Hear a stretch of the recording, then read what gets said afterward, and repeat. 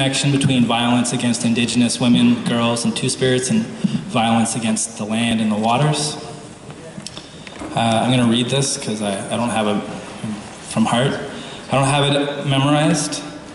There is no doubt that the extent of violence against the environment and violence against Indigenous women, children, Two-Spirits, and transgendered people is truly tragic. It is essential that we acknowledge this fact, that we acknowledge the breadth and the depth of the violence. The question then is, how will we respond to these tragedies?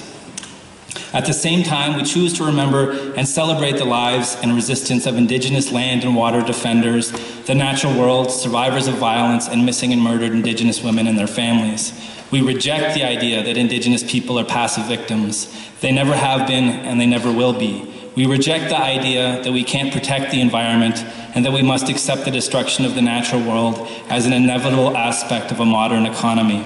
How do we overcome tragedy? How do we do more than merely survive them, but learn to flourish and thrive in the face of them? As a survivor of extreme abuse and torture, I would say from my own experience that we must understand the meanings of our individual and collective tragedies, and that we must learn from them and grow. We must grow as individuals and movements and find ways to not only prevent tragedies from repeating, but to create a better world for everyone, one based in love and respect for all. When we aren't able to do this, we are doomed to tragedy, one after the next. When we aren't able to do this, life becomes a tale told by an idiot, full of sound and fury, signifying nothing. Indeed, the human species is currently facing such crises and tragedy that if we can't stop them, most of us will likely perish, and we will take a large part of the non-human life on the planet with us. It is all too easy to focus exclusively on these bleak realities, to hear only the cries of oppressed people. We can, however, also listen to the laughter, and we can also notice the resistance, like trees growing up through the concrete. Life is beautiful. Life is sacred. We are meant to enjoy it. We are meant to celebrate it and to celebrate one another. Choosing to refocus our attention on all of the gifts and blessings that we all experience every moment of every day is a part of a healing journey, and we, as individuals, as movements and communities, must have the courage to heal. Don't misunderstand me. I don't mean forget, ignore, or deny. I mean that as we struggle for justice, that we work from a place of love and compassion, and that in the face of tragedy, we assert and reassert that life is good and that life is truly a blessing. When we focus our attention exclusively on the damage done by colonialism, oppression, and perpetrators, it leads us nowhere. It is a dead end. In doing this, we give them more power than they truly have, and we position ourselves as powerless victims. It invites us to despair, to give up, to seek revenge, when we should instead be struggling for justice, love, and compassion.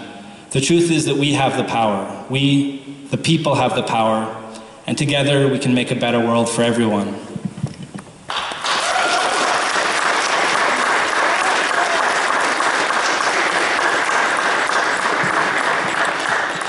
So having said that, I'm profoundly grateful to introduce our three speakers, Lynn Gell, Jocelyn Iahtail, and Gabrielle Fayant. Jocelyn is a mother, a survivor, and a cultural teacher and consultant at Mother Earth and Child. She speaks out against the violence faced by Indigenous women and girls and the historic and ongoing abuse of Indigenous children through the residential school system, Indian schools, the 60s Scoop, and the Millennium Scoop.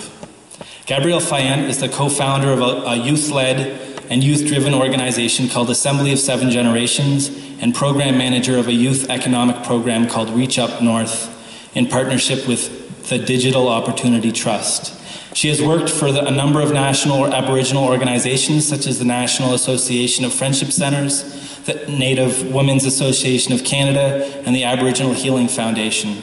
She has the experience on a number of local, regional, and national advisory committees and councils, such as the Canadian Commission of UNESCO's Youth Advisory Group, Ottawa Youth Engagement Committee, and Walking with Our Sisters Ottawa Youth Committee. Gabrielle also serves as a board member for the Odawa Native Friendship Centre, and she sings with a female drum group called Spirit Flowers and as backup for a men's drum group called the Ottawa River Singers, also known as O-Town Boys, who are here tonight. They're drumming. Gabrielle is the recipient of the 2015 Inspire Métis Youth Award. Finally, Lynn Gell is an Algonquin Anishinaabe from the Ottawa River Valley, Ontario, Canada. She describes herself as a learner, researcher, thinker, writer, blackface blogger, and she has been an Indigenous human rights advocate for 25 years. Lynn works to eliminate the continued sex discrimination in the Indian Act, and she is also an outspoken critic of the contemporary land claims process and self-government process. She has a doctorate in Indigenous Studies, a master's in the Canadian and Native Studies, and an undergraduate degree in anthropology. She also has a diploma in chemical technology and worked in the field of environmental science for 12 years in the area of toxic organic analysis of Ontario's waterways. While advocating for change is currently part of what she does, she is also interested in traditional knowledge systems that guide the Anishinaabe forward to a good life. Along with many journal and community publications, she has 3 books, Anishinaabe Stories, featuring petroglyphs, petrographs, and wampum belts. The Truth That Wampum Tells, My Debewewin on the Algonquin Land Claims Process, Makadengwe, Sharing Canada's Colonial Process Through Blackface Methodology. So Lynn's gonna start us off, and I'm also gonna ask people from the IPSM to pass around the email sign-up sheets and try and make sure that everybody gets the chance to sign up. There's some on the piano there, and there's one here. So if you wanna just, if somebody wants to get on that, that would be great. Thank you very much. And yeah.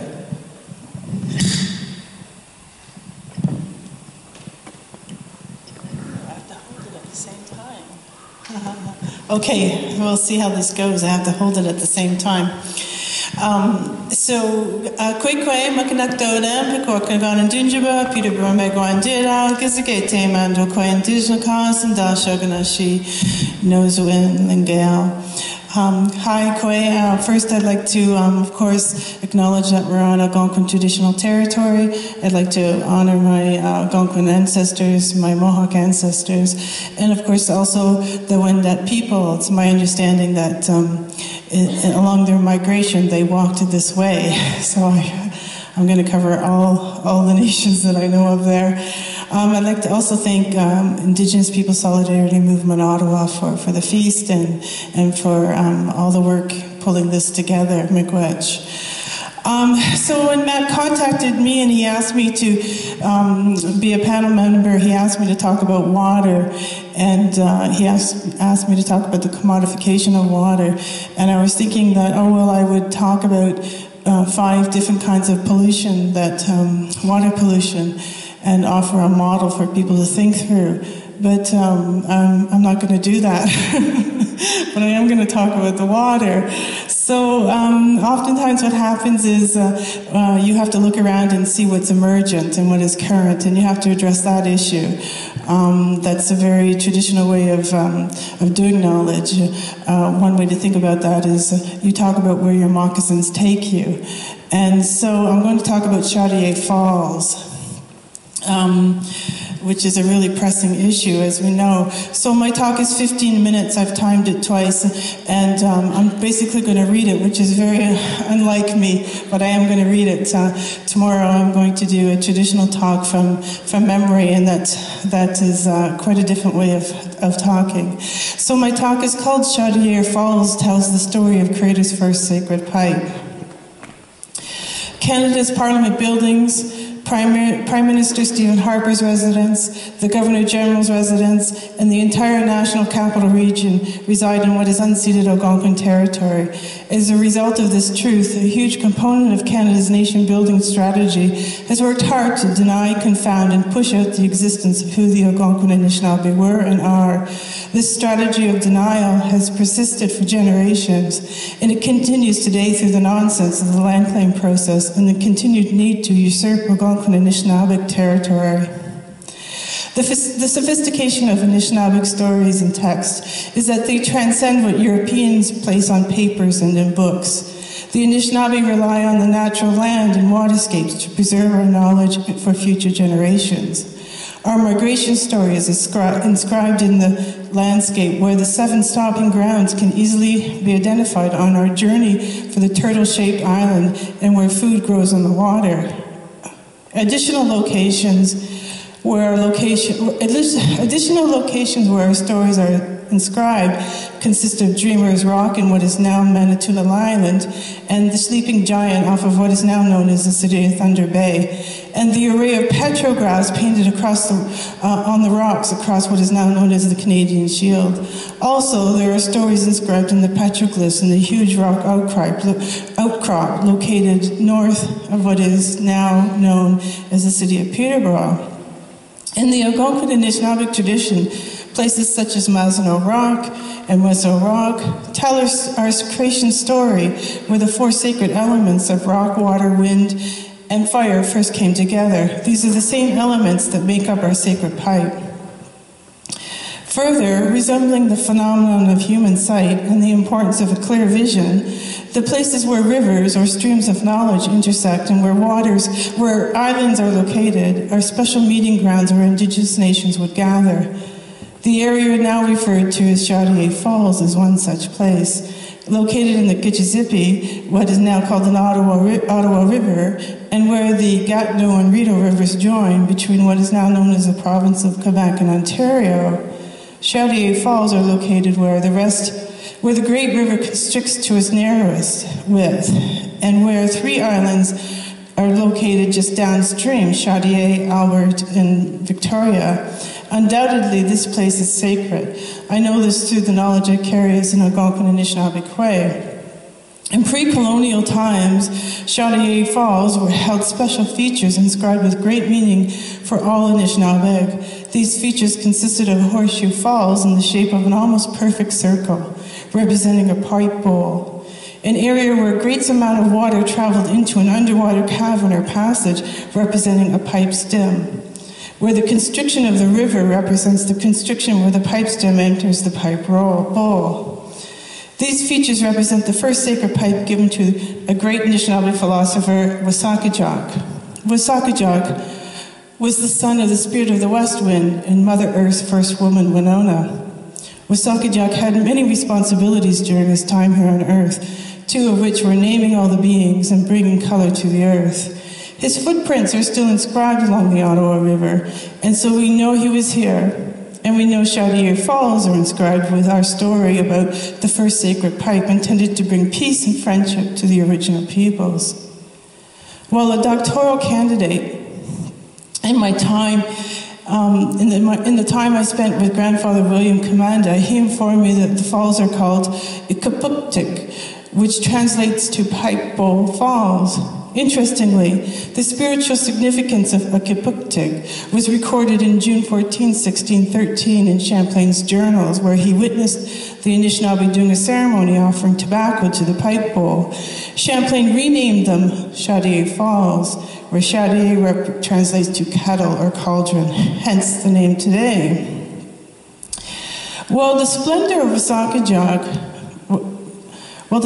Wasakajak's work was carefully inscribed into the waterscape for all future generations to remember and rely upon, and to offer their tobacco and prayers, all this changed with the coming of the white-faced people, their needs, and an economic paradigm that displaced Mother Earth, women, and a respect for natural law from the heart of who humans are and what humans do. Chaudière Falls knowledge holder Lindsay Lampard offers pertinent history that I rely on here. Canada has long considered the falls crown land, where in the late 1800s, Canada issued hydraulic leases so the water could be harnessed for industrial use. It was in 1908 when the various leaseholders constructed the ring dam over the entire span of the falls, where eventually E.B. Eddy took over sole operation for its pulp and paper mill production. And in 1997, the Domtar Corporation bought E.B. Eddy and ran the mills until they closed in 2007.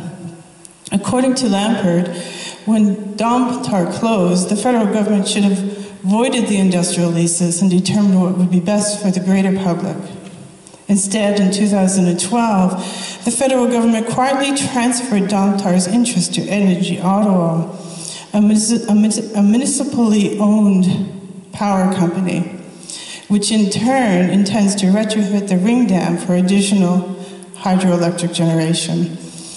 At the time,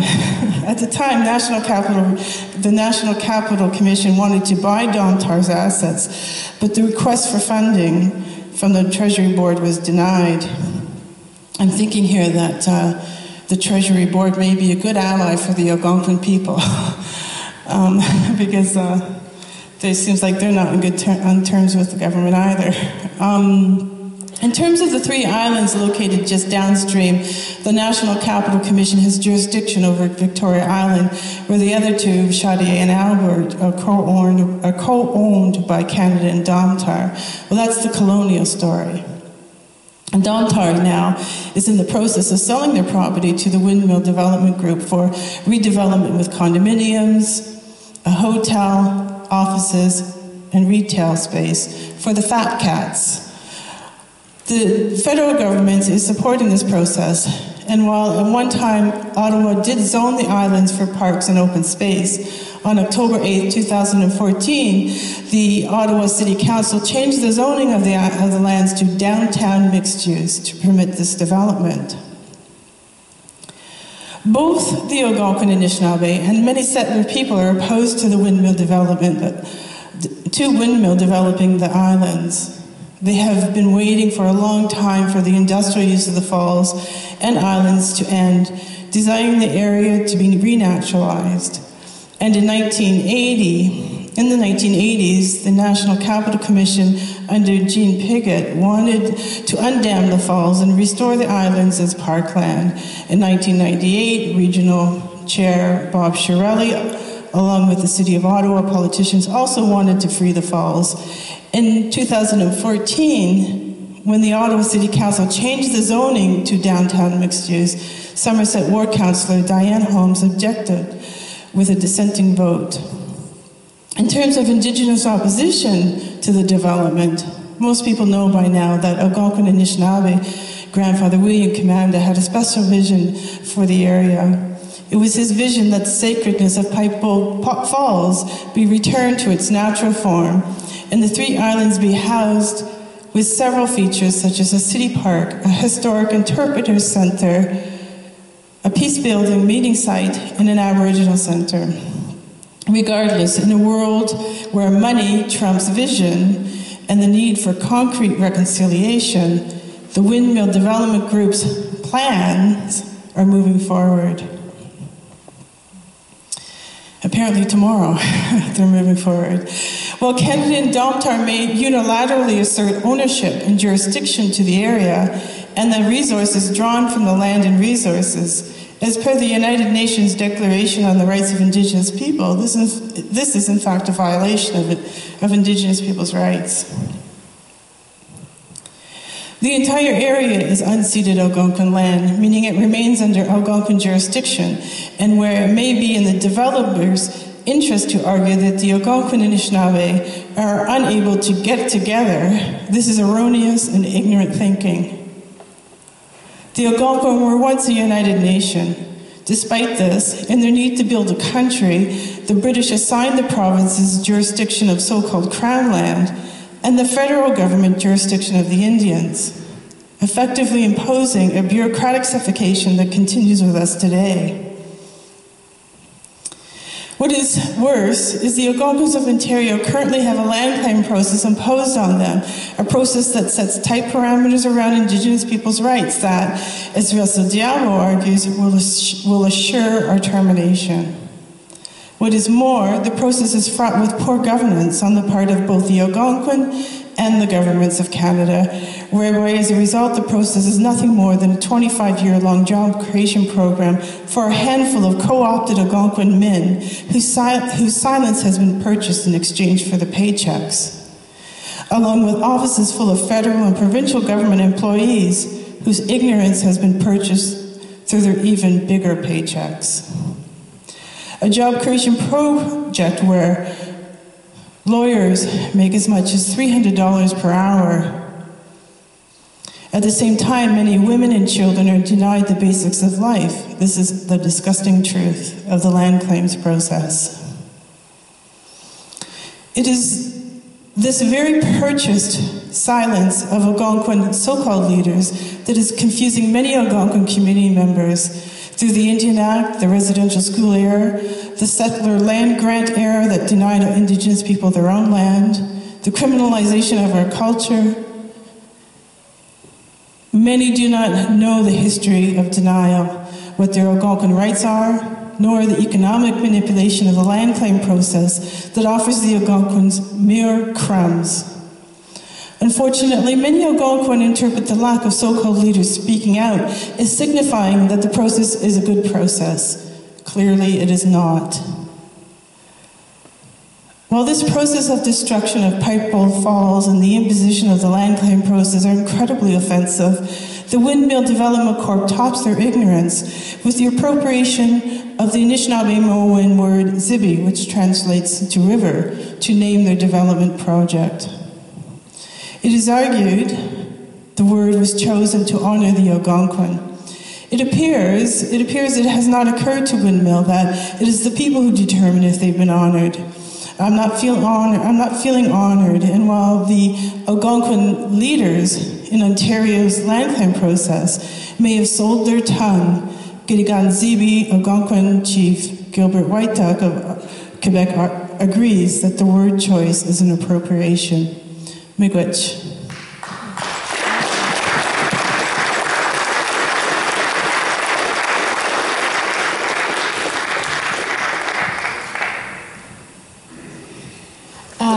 Jocelyn, that was really awesome. Very, very insightful and powerful.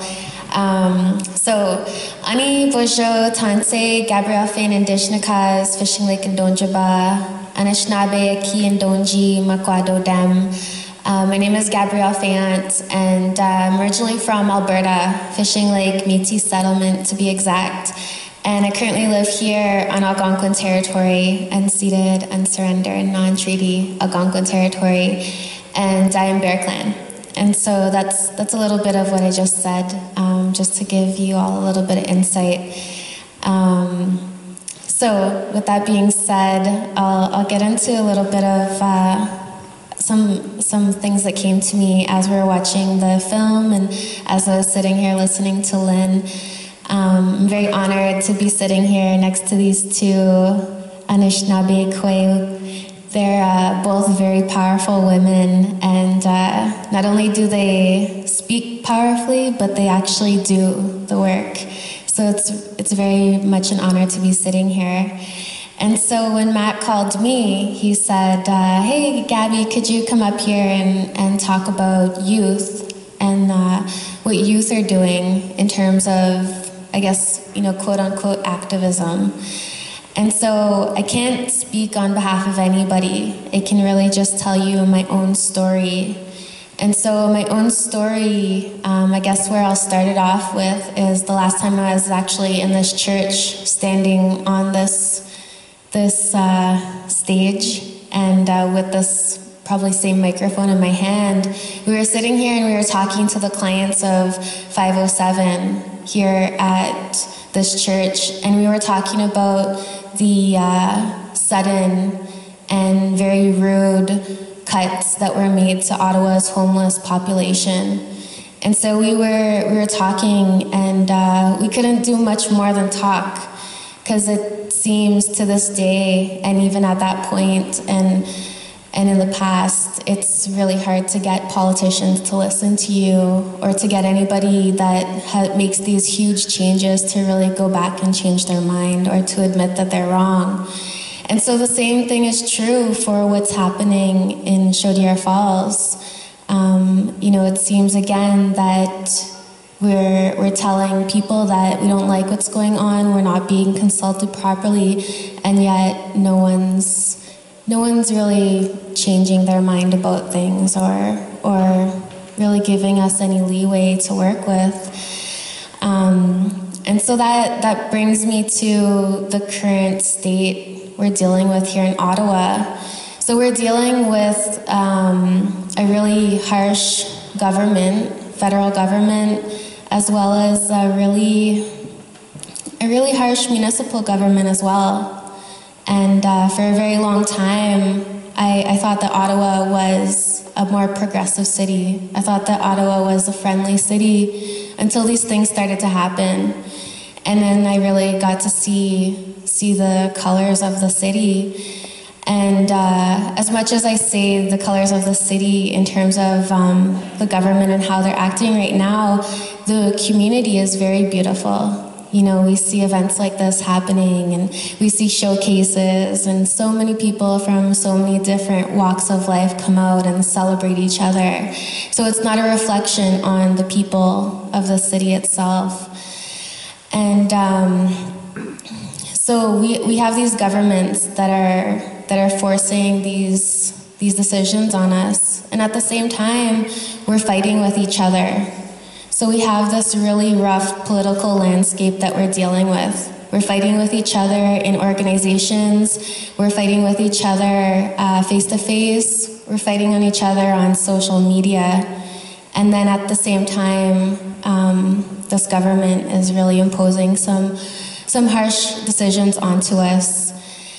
So that brings me to a few of the discussions that I've been a part of concerning Chaudière Falls, because I think that's a really important piece to talk about, because Chaudière Falls is right here in Ottawa and it affects us directly. So I've been to some meetings and some circles and some, just chats over coffee. And for the most part, no one wants to see those developments happen. And a lot of people want to free the falls. But I think we're waiting. I think a lot of us aren't sure where we're supposed to go or what direction we're supposed to take, because we are on Algonquin territory. And myself being Métis from Alberta, I don't think it's my decision to say where or what we should do. So I'm waiting for that call out. And so that's where I'm kind of coming from. And I think a lot of young people are in the same boat. We're waiting for that guidance. We're waiting for more information and more direction, whether it be from our elders, whether it be from Algonquin nations and communities, or whether it be from just, everyday people here in the city. I think we're waiting for that a little bit. And so with that being said, I want to say that just to give you guys a little bit of insight as to how the youth conversations are going. A lot of youth are saying things like, I'm not really sure what we should be doing, but, when the time comes, we'll be ready to stand up and do what we have to do. So it's definitely not a hopeless situation. There's a lot of hope there. And I think the same thing goes for different people from different age groups, from different backgrounds, and from different territories. I think we're just waiting for a stronger direction. And, maybe that's here. Maybe that's what Lynn is talking about. So I think from a youth perspective, I want to talk about the fact that we're a little bit hesitant, and I know that, and I think a lot of us know that in the room, that we've kind of taken a step in the backgrounds. And I think it's really due to a lot of the lateral violence that we witness. We see a lot of people that we respect arguing on Twitter, arguing on Facebook. We see public shaming. And I think as a young person, that scares the hell out of us, because we don't know if we're going to be next. So we kind of take that step back, and we just observe, and we're watching. But we're definitely here when the time comes, and we're kind of just sitting there, and I see a few of your faces just smiling and saying, yeah, we're here. We're just waiting for that time when that call will come. And I'm really happy with our community and the amount of work the youth have done. Youth from small ages like 12, for example, like Thielen Kiknoswe, just taking leaps and strides in terms of activism. And then youth all the way in their 30s, really doing some good work. Like, for example, the Walking with Our Sisters Committee here in Ottawa. The youth committee has, since we've gathered, the youth committee has done almost 3 events now.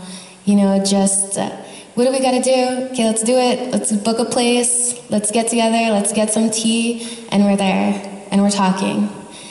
So it's good. We're in a good space. We're definitely in a good space in our minds and in our hearts. But yeah, we do have to get to work, and so I really hope that we can come together stronger and really let go a lot of some of that violence that we do consciously and unconsciously put onto ourselves. So, miigwech, hi, thank you for listening.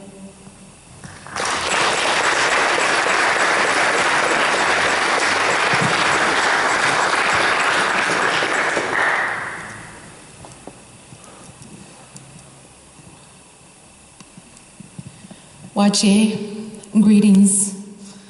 My spirit name is the one who behaves elderly. Maskwa Nadodem, I'm from the Bear clan. Mashkego Isko Gomaga Eo Sko Nina. I'm Mashkego Cree in Eo Cree. Atobaskat I'm from the Ottawa First Nation. This is where I was raised. Nagawi, Atobaskat Hoschio, Egomaga Nohtawi, Kashesibi Hoschio. My mother is from the Ottawa First Nation, and my father is from Chisasibi, Quebec.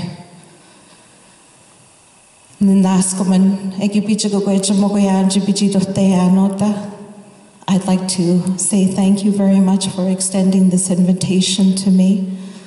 And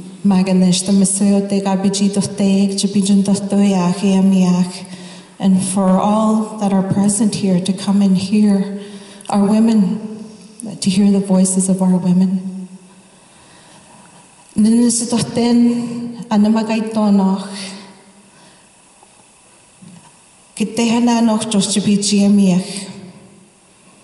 I understand the teachings.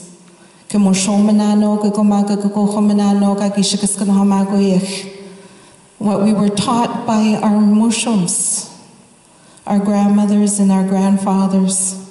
I understand that we are to speak from the heart, and I will try my best. I did cheat a little bit, wrote a little bit of outline just to remember. Gabrielle, if you can hold the feather for me. I am on my moon time at this time, and I'm not able to carry my eagle feathers. I want to mention before I move on, we have fasters.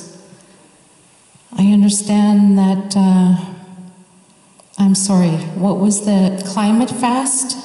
Can you please stand?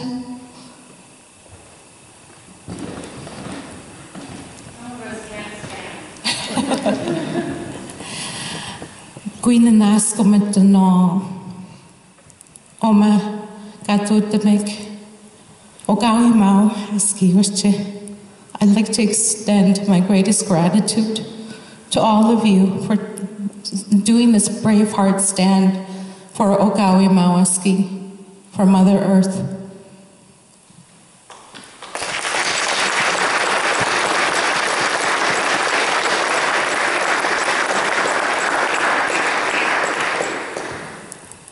I don't believe in coincidence.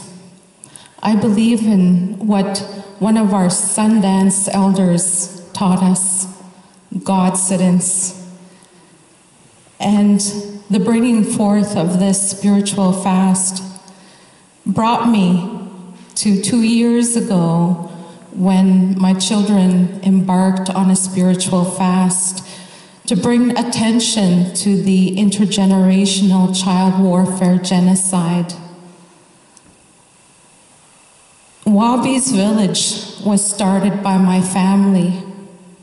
We are a non-governmental organization, and we run purely on family funds. We don't take any government funds or any other sources other than my family's. And how Wabi's village came to be is we are 5 living generations of this ICWG. They're the war conflicts known as the Indian Residential School, the 60s Scoop, the Indian Day School, and this current war conflict known as the Millennium Scoop. In fact, we have more children in care than at the height of the Indian Residential School.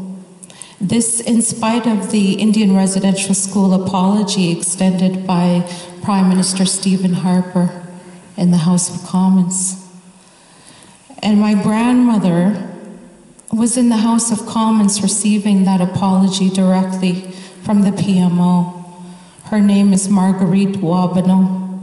Today she is 111 years old. My mother, who is also a residential school survivor, was present in the House of Commons.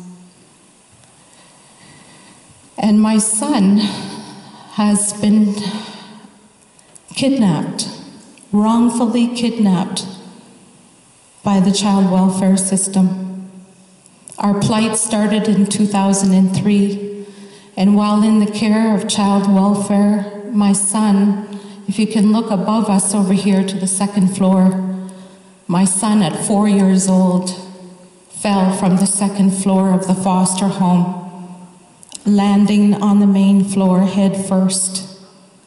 And he fractured his skull and had a hematoma, a bleeding of the brain. And thank God for Dr. Ventura, the chief of neurosurgery, performing that life-saving brain surgery for my son. It is the only reason why my son is still here. But my son is now permanently brain injured. He suffers from traumatic brain injury, dysexecutive syndrome, extreme tactile sensitivity disorder, ADHD, depression secondary to TBI.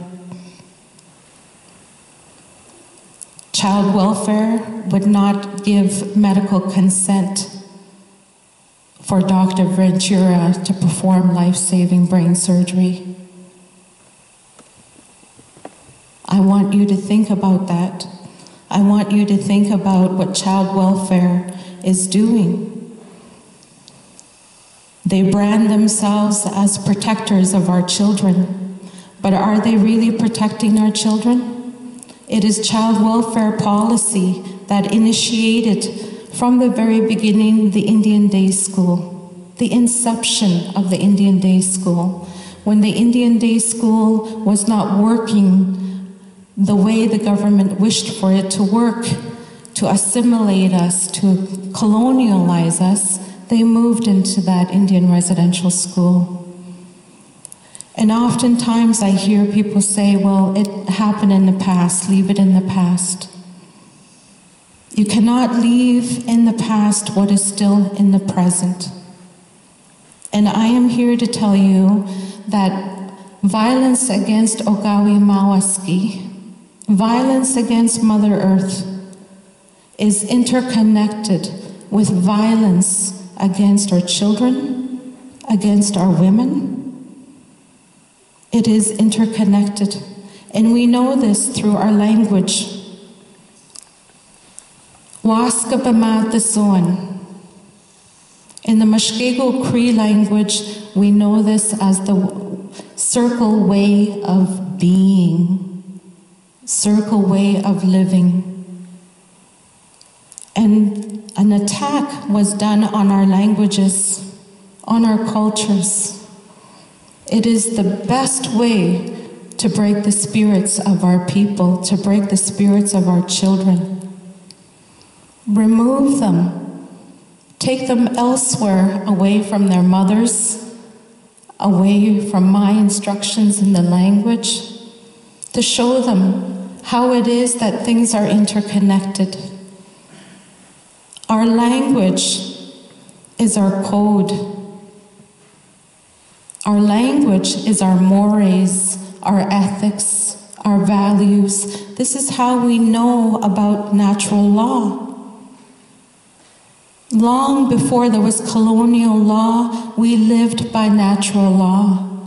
Inano pamatason. Gishiman dog aus pamatasiak ashigi tamago yaktande gishpamatasiak. By knowing the Great Spirit's teachings in our natural law, this is key to how we are to be evolved and interconnect and respond to each other. Our language. O egomaga anosoma kagi bichugo chamogoyak chibichiamiak egona magawi anamutamat. Today we were asked to speak about that interconnection of Mother Earth and violence against women. And one of the things I want to share is that interconnection in the language, and I'm going to do my very best. I brought my bag of hair. We've always been taught that Ogawi Mawaski is very much like us. She has hair, she has water, she has blood, she has bones, she has organs, she has heart. And it is important that it starts with us, how we treat ourselves. We collect our hair. We do not throw it in the garbage. We put it out on the land, or we put it into the sacred fire. Same thing when we have our children. We go into ceremony when we're having our children. For us, it is our Sundance as women, that I'm to abstain from epidurals or any mainstream ideas of intervention. But from the time we're little girls, some of us start receiving those teachings of what it means to be in a Noah school, to be an Indigenous woman, to be a Cree woman, to be a Mushkego Iyo Cree woman. And we are taught how to think. We are not to berate ourselves. Sometimes I listen to the language of some women and the way they respond to their own cycles, their life cycles. That is where we need to change. We need to start with us. And that's why I announced that I am on my moon time. There is a shaming that has actually entrenched itself in our Indigenous communities. I am a life giver. I am a keeper of that water. I am a keeper of our language, our culture. I am a keeper and helper to Ogawi Mawaski. And it starts with that moon time. We go into ceremony when our children start our moon time. They go on a berry fast. I remember my daughter fell apart when she thought she couldn't eat any kind of fruits, and she cried and cried. And it's the berries that we abstain from during our 1-year fast. And the children go through teachings, instructions. They're given those words and ways of being. And you know what? We can do our part to share those things. In the end, it is our children, because they are on their own sacred journey. In the end, it is up to them.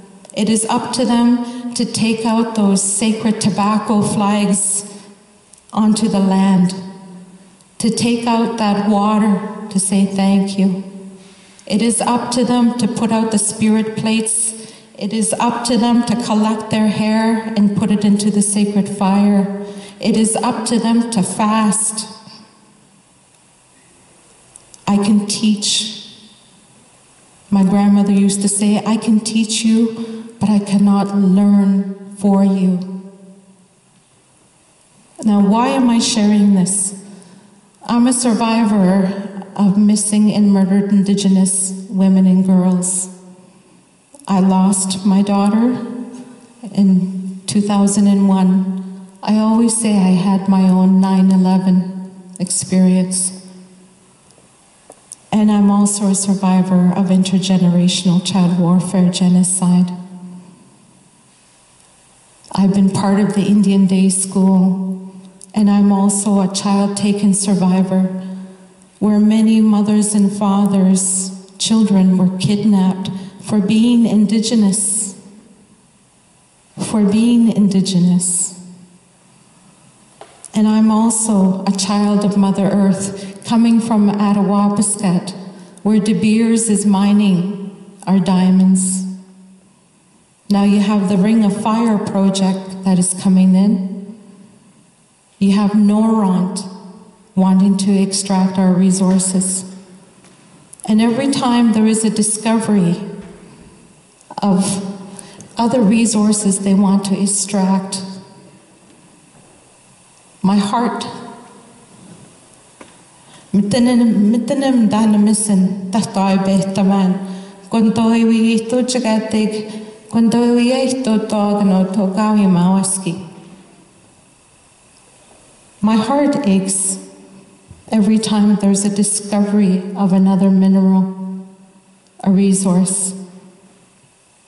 Because our way, whether it's the trees, whether it's her water, her blood, her organs, that's what she is to me. She's not a planet. She's my mother. She's your mother. We're all children of Mother Earth. And what's happening to our women and our children today? Human trafficking, sex trafficking, child welfare, the substance abuse. All these things are interconnected in here. We need to go back to knowing how it interconnects. Too often we hear people regurgitate the medicine wheel, the 7 grandfather teachings. Wabanoch, shawanoch, nagabehonoch, giwetanoch. What does that mean? In my language, that's waska b'matason. And it spins. What affects one part affects the whole. The physical, the mental, the emotional, the spiritual, the fire, the water, the earth, air, all of it is interconnected. If you poison one part, you poison all of it. And this,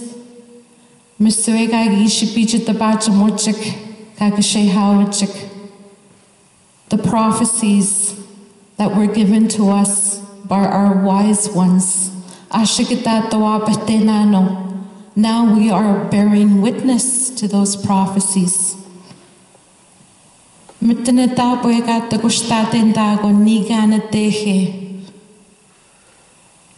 It will be very dangerous in the future, they told us.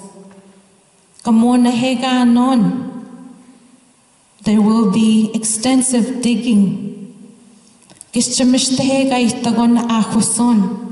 There will be a lot of sickness, illness, and suffering.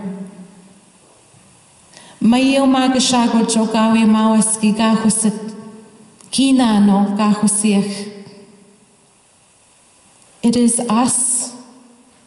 It is us that are sick.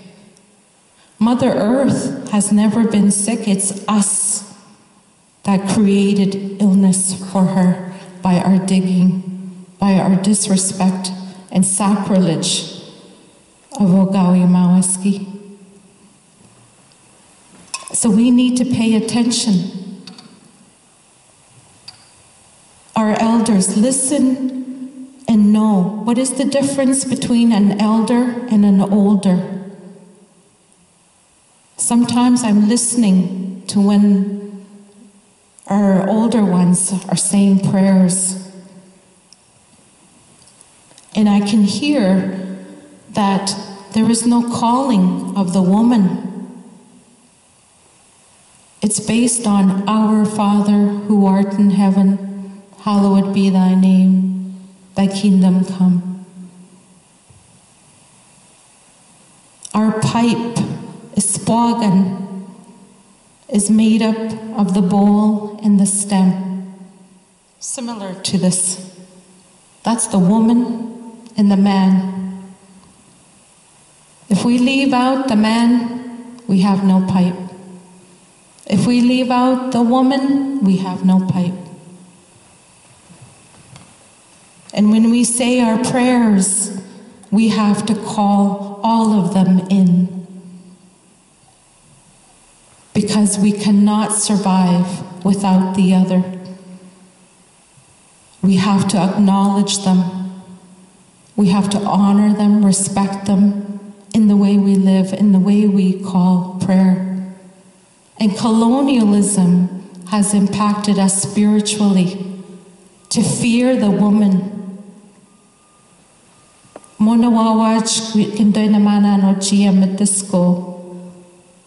You know, sometimes we don't even want a woman to speak about what she's seeing.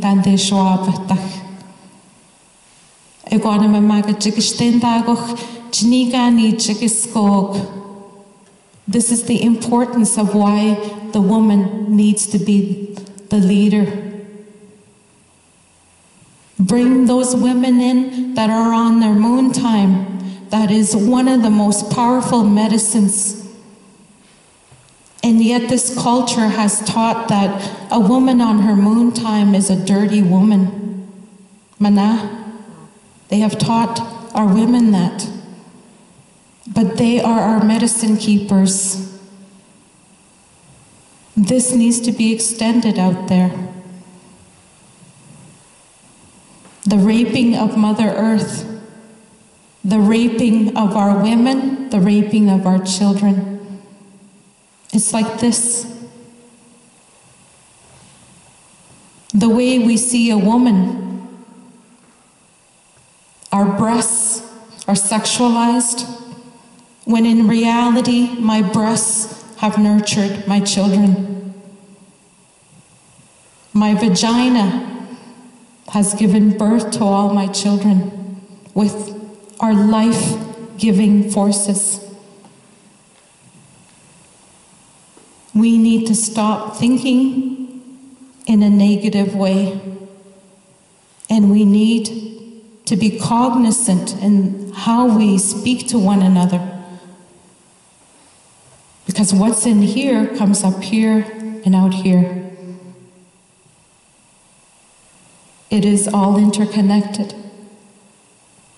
So we can have protests and rallies. We can write letters. We can send faxes. But it starts with us in prayer. I ask, where do you want me to go? What is it that you'd like me to say? So before I even got here, when the invitation came, I put it out there. Now you help me. I will do what you want me to do. I will speak about what it is you want me to speak. Enlighten me. Because we are all vehicles. We're vehicles from Geshemanito, the Great Spirit. Our source of life. Our Maker. The Master. We have all these teachings. We are the experts. Go there asking for that connection. One of the teachings we received was to wear our hair in a braid. mind, body, and spirit. At some point, you put your hair in a braid, whether it's during the day or at night. And it reminds us of that umbilical cord, that interconnectedness, that connection to our great Creator. And some of us, we work on that relationship with our great Creator every day. And that relationship is strong. And some of us, our spiritual connection is but a single strand of hair. And this is what we need to work on.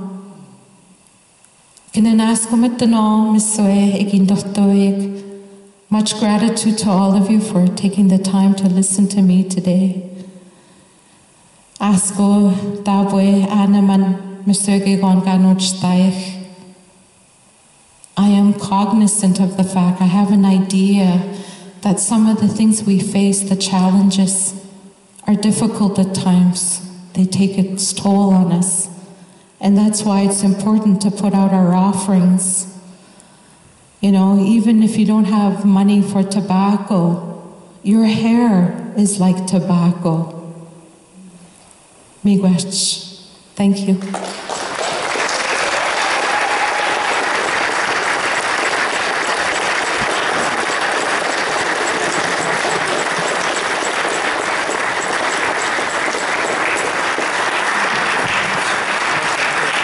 The strawberries are being passed around at this time. Otehemena, the heartberry. It is about love and compassion and the sharing and asking those spirits to come and help us and to say thank you to them. So pass those strawberries along. Miigwech. So it's late and it's been a long night, but there's time for discussion for people who have questions for the three panelists. For anybody who's got a loud voice, at all loud voice, I know I do, I think you can probably just ask. So if you just want to, do people have questions?